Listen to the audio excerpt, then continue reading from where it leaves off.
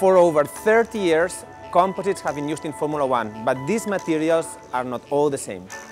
A lot of research, development and work involves using this technology. Carbon fiber is processed, molded and cured in the autoclave.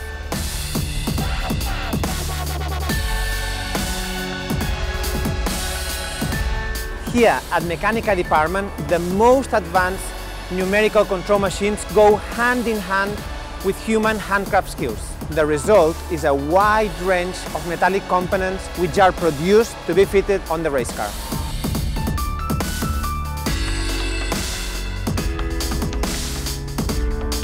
Since testing has been reduced, the simulator is becoming more and more important both for car development and also for driver training. Any setup option or new car update can be tested as if we are on the real racetrack.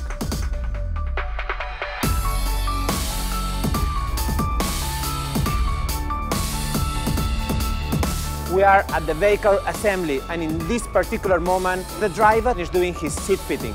This is a very important moment for the team, but especially for the driver, because the seat is a bit of the extension of his body with the car. It's made in carbon fiber, therefore you want to be able to feel everything that's going on around with the car, to feel the understeer, the oversteer, but also, very important, the position, because you want to have a proper visibility. For the driver today, it's a little bit like the moment that the season starts.